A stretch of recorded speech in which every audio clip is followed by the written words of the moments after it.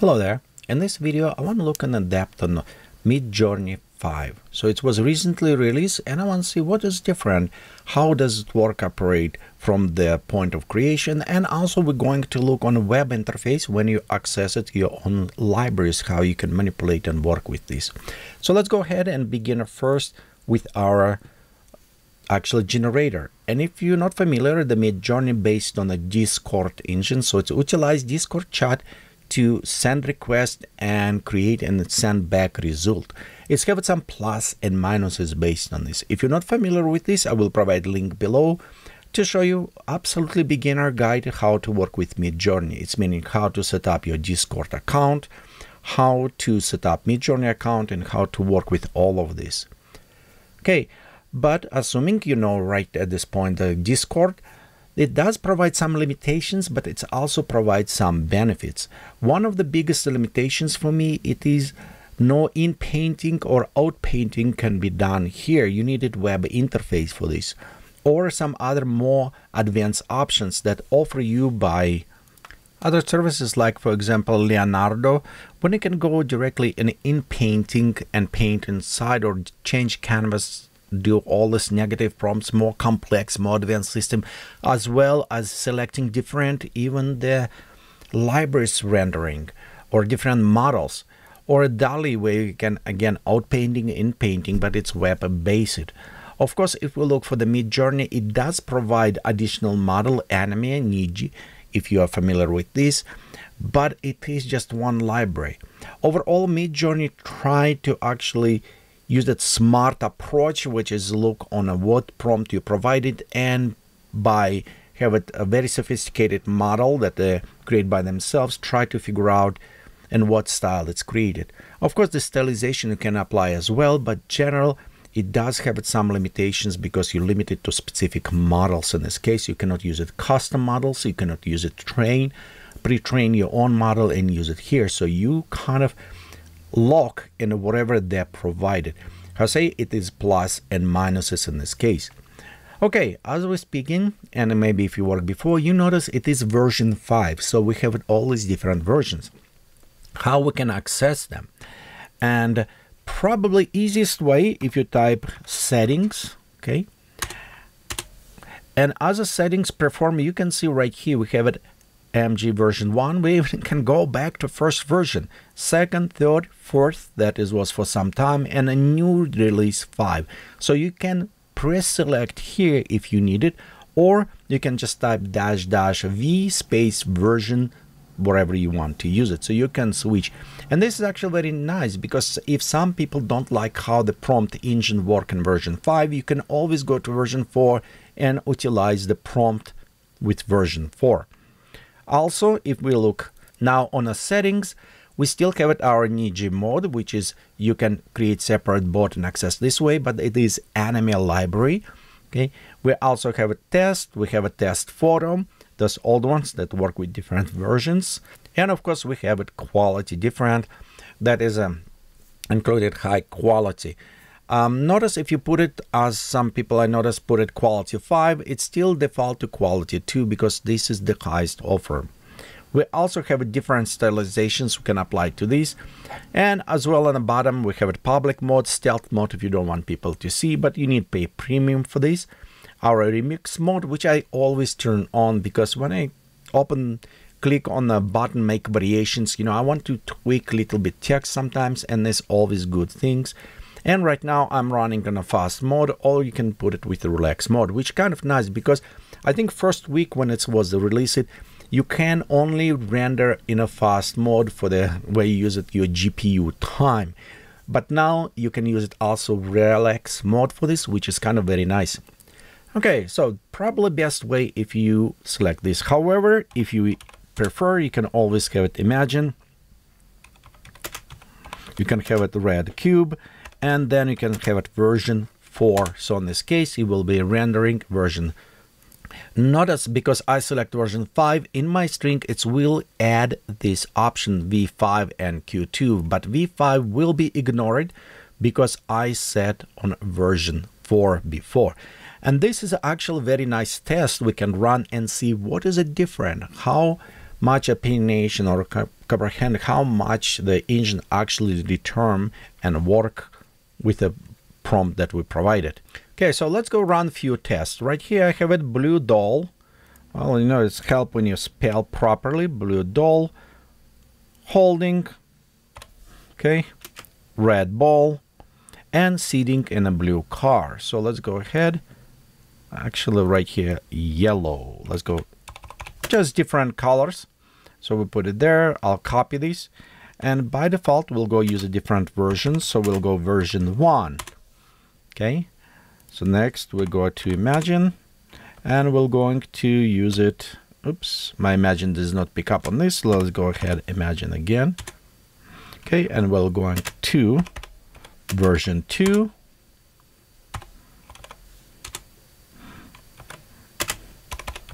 And you can see how easy it's to do with different versions. Okay. Now we have it version 4. And by default, if I don't type anything, because I already pre-selected, that will be going with version 5 right here. So we have it all these different versions. What we're going to do right now is see, most important, when it's take our text, how the AI will handle, take this text, assign weights, and after send to render, what image we come up with. Okay, so right here it's completed, and let's look. This is our first version, and it does try to do work with the colors. We have it blue, yellow, and red. However, it does not really represent what I was asking for.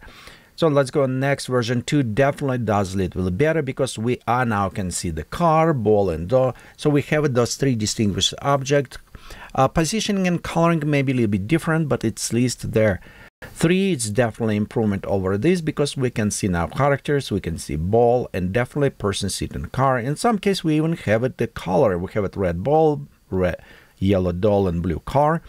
And it's much improving when we go to version 4, because you can see like on the bottom, it's definitely more towards we're going. Of course, we have it mess up a little bit on the coloring and everything. And now we become to better understanding of natural language. And let's look on version 5. And it's definitely right here. Look what we have: a blue car, yellow doll, red ball. So we have almost perfect understanding of natural language. And this was one of the problem when you write, or when you naturally write descriptions. Previously, models does not handle very well. So this is one of the, again, the biggest change for me. It is how natural language handle now, how the prompt will work. And it's a huge benefit.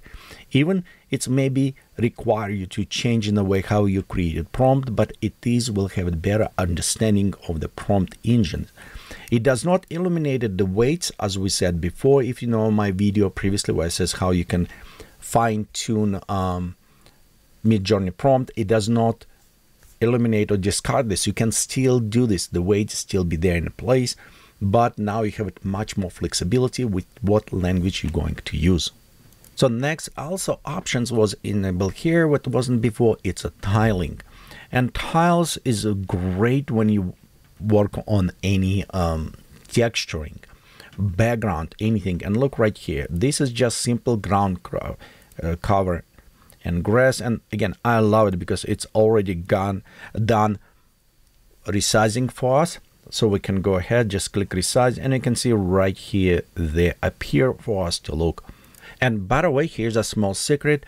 Do you know how you can preview how well tiles work? All what you need to do, go to midjourney.com app, go to your home, and you'll see right here. And if you click on this, this is actually showing you tiled. Look on this. This is already a tiled image, and you can see how well it's worked. So if you want to preview how well tiles work, this is probably the best way to do, by going to your homepage and preview from there.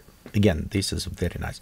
So I was kind of waiting for the tiles, and I'm very happy they're supported here, because with all this engine with high resolution rendering, accuracy and descriptions, I mean, this is a literally gold mine for any 3D developer. Otherwise, like, one thing I wish it was support also some of the normal maps, bump maps, but you know, it's just a dream.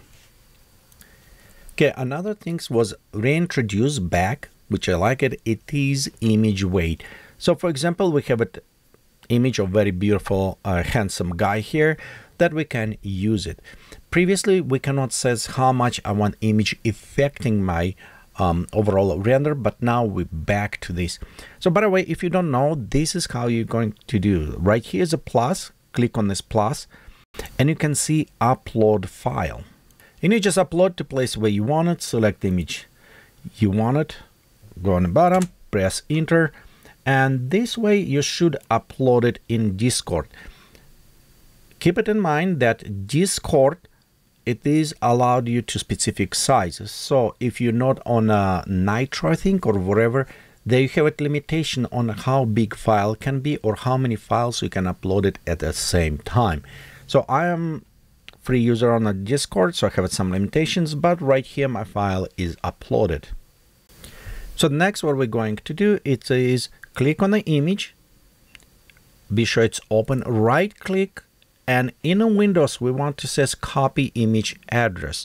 On a Mac, I think you need press copy image. So after we're done, we go back and let's do this one. Imagine. Now we're going to paste our image, we have it, and next we need to put it our info. So we're going ahead and put it maybe cyberpunk robot. I mean, I'll go very simplistic. We can put it very complex string that will have it here. And usually if we press, it will be by default going specific weight. So we'll try this way. Let's go now to change and we'll put it same. Okay.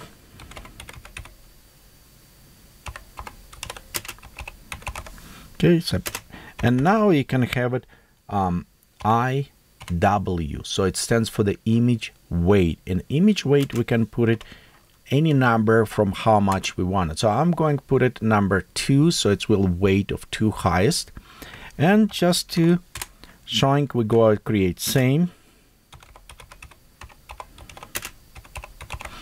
And this time I put it image weight 0.1.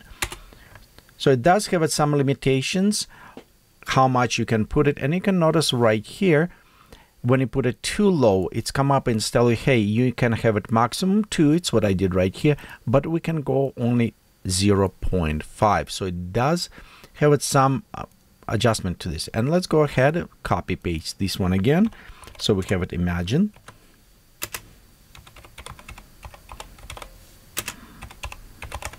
And you remember what says before, image weight, we can put it, but we can go only lowest as 0.5. So in this case, it's how much it will utilize the image. The highest value, image weight, the more it will be closer to the image. The less value, the more creativity it will add, more flexibility or experimental, we can say, it will happen. Okay, and let's see what this weight does for us. So when we have it a weight of 1, it's like halfway. You can see right here we have it our images, and we do have it recognizable faces, but notice what add. It's add all this element, creating kind of almost Borg out of my face. If we add more weight on an image, you can see the image more get intact. It's add less elements inside. And of course, when we add more flexibility to AI and reduced weight of the image, we definitely have it much more replacement. Like, actually, this one look creepy. Maybe I'll use this for the profile, some of these images. But you can see how much effect it will apply to this. And this is why image weight actually was very useful. And I was sad to see it wasn't implemented before. So right now we can actually play and see how much image will affecting creativity or how much you're going with the prompt as well. So the one thing also to mention, because current model can produce stunning, literally jaw-dropping images, okay, quality of the images rendering, and it can produce ultra realistic images, you need to be now a little bit more careful how to use. And this is very important to as a creator, so you don't abuse the power. One thing, keep it in mind, that is only tool. What we're using here, these AI generate images, it is tool, and it's up to creators to see how they're using this tool. Okay, so we kind of look over changes, what's happening here. And by the way, keep it in mind, they announced the version 6 maybe come up in 2 next month. So it's crazy how fast they're developing, but it is very realistic. It's nice. You saw how it can change. And we also put it on those points that is a change there so you can use them. Okay, now let's look on our web interface. And I will say with other services that I'm using, I think MidJourney is my actually favorite interface, web interface to access to my library and other things. And here's a reason why. It's very customizable and it's very easy to access content that I created. So let's look first. If you go to app, you log in, you go to your home where you can preview your images. You can change how you can preview these images by going in the settings, layout options, and here you can modify how you want it. So by clicking like tall images, you can set on the descriptions how much you want it. Usually I keep it short by default, so when I go down. The other ones is kind of a little bit more important, I think. In this case, it is card size. And you notice right here, medium by default. If you want a little bit bigger image, you just create large and you can preview them a little bit easier. And this is depend on the resolution of your monitor, of course, or device when you use it. Again, by default, I'm using just on a medium as default.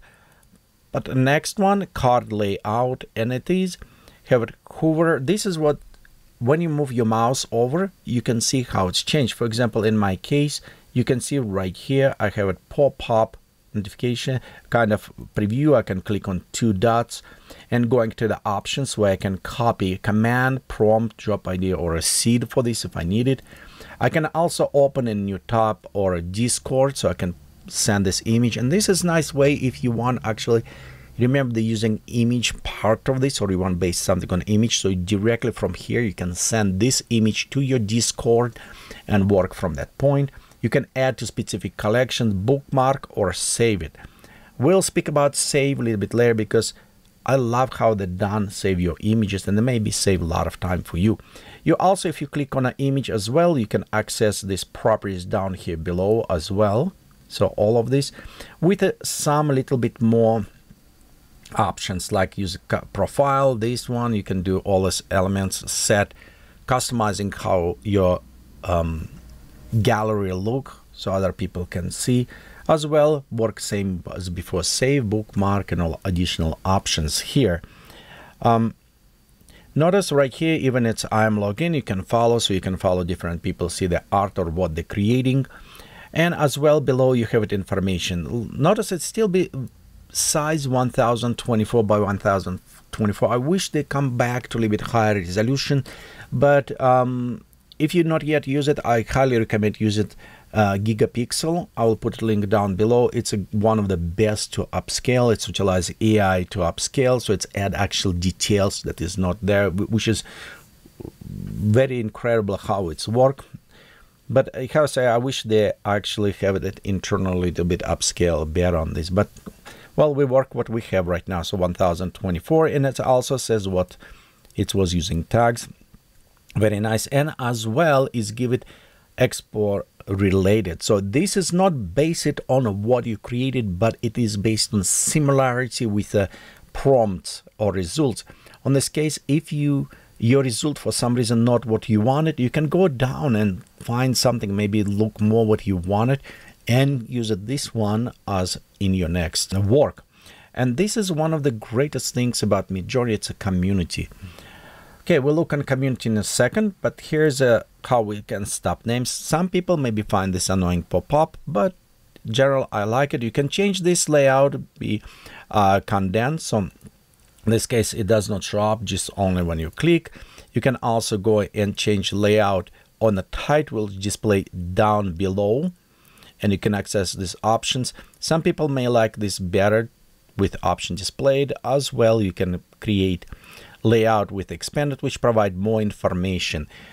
Personally, I don't like expanded because it does provide some information, but usually prompt string very long and they don't fit there anyway.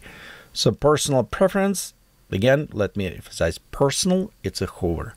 Okay, and also in the settings, we have a page layout. By default, it is a narrow, so it's and smaller, but because I'm working on 4K monitor and usually my page is quite a bit open, I like to display more than just narrow. So in this case, we're going and we'll use it our wide, which is create a longer. If I expand, it will expand them as well.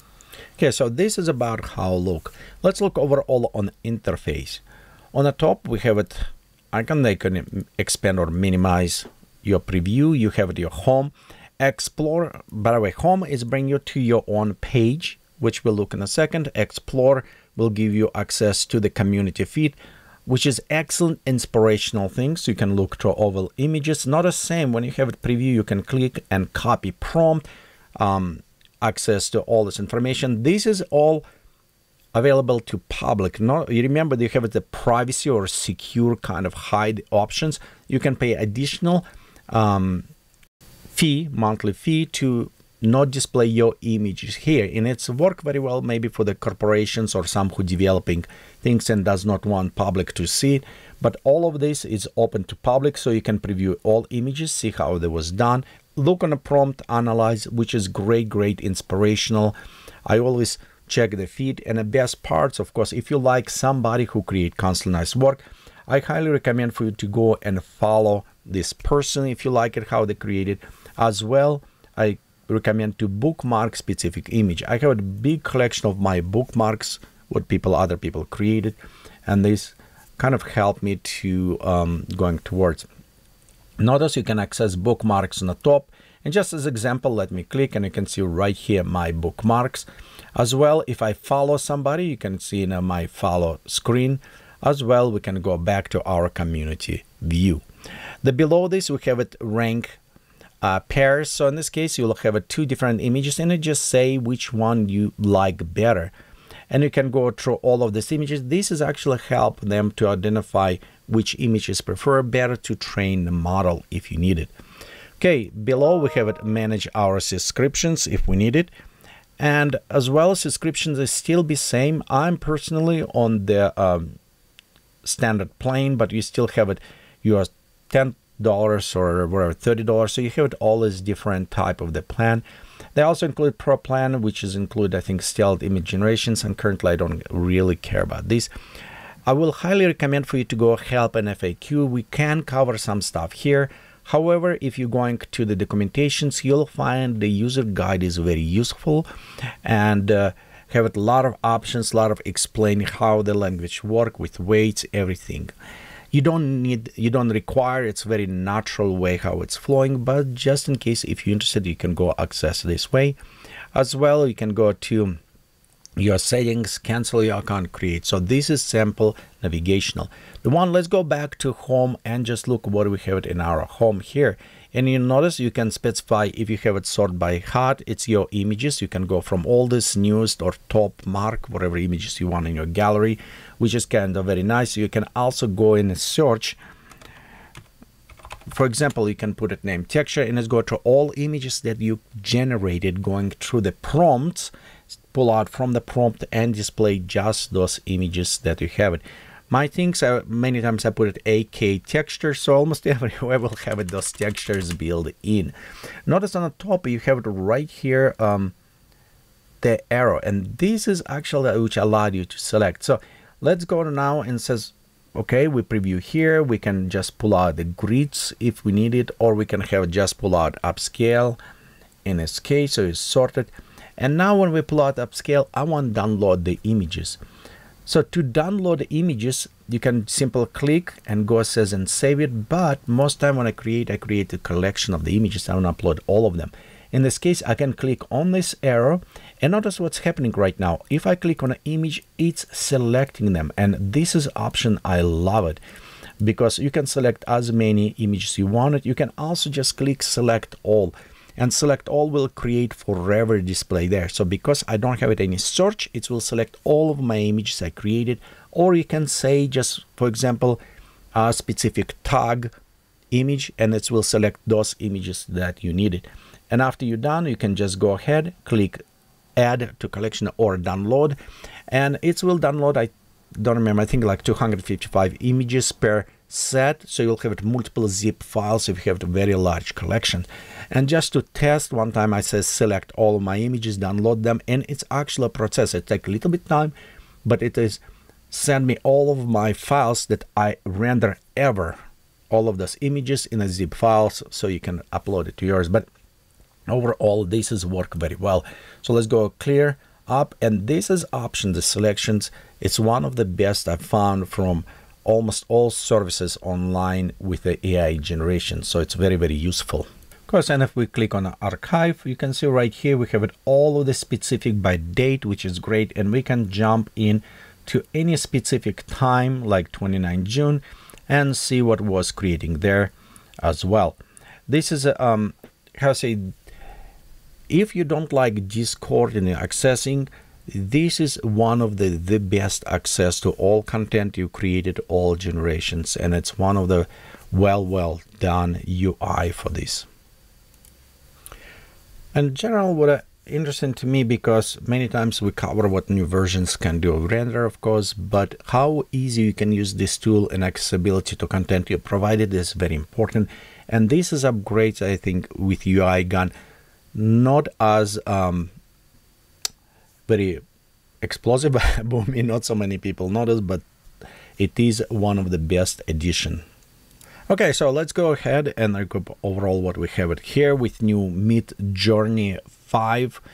It is much wider style range now applied. They train a bigger library now, so you can access to this. It's more realistic, some to the scary point of realism, because when I try to create like portraits, let me show in a second, and I did purposely created close-up portraits, so I can see some of the skin, and you can unbelievable, you can see the imperfection in the skin in everything. So the trained models, look at this, it is very impressive, the pores on the skin creating, how realistically imperfection, those freckles and the coloring, discoloring. So the models train extremely very well done with this. And this is a details reflection of the eyelashes in the eye and other things. Of course, I was testing with a close-up render to look on this, and this is very impressive new model of the realism. In some cases, maybe too realistic. The next, of course, it's higher quality image when you render, and you can see how much details now in each image when created. It's a supporting new of the tiles. It's supporting of the all flexible aspect ratios. It's supporting of the image weight as well, new introductions, and of course the prompt. It's now natural language. It is not discriminatory. It's a very nice type of the prompt, so you can put it inside now with your language. When you create prompts, which, how I said, if you utilize like ChatGPT, it's work hand by hand. It's one of the better ways to do. Well, hopefully you find this video kind of interesting. We'll going more in future videos with the prompts, how to use it, and hopefully this will give you a little bit more in depth on version 5. What is it different and why it's a significant different from version 4. Thank you for watching. Have a great day.